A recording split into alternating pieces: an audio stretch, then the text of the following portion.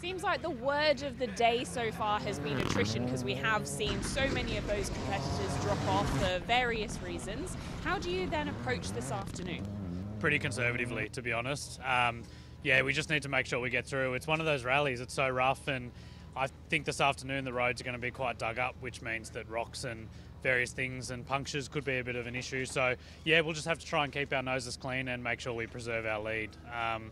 I feel like I say that a lot and then go out and attack the stages, but yeah, it's a tough rally, it's rough, and I really need to make sure that we get this heat win.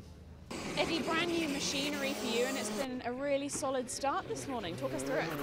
Yeah, brand new car for us, completely different to what we've driven before, but we've just been easing into it. The first couple of stages we particularly took it easy. A few teething problems that we're trying to come to grips with the car, but all in all, it's been a great morning.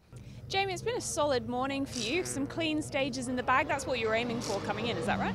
Yeah, definitely just get through. We've been told that Gympie's a pretty hard rally to get to the end, so just want to get to the end happy and safe.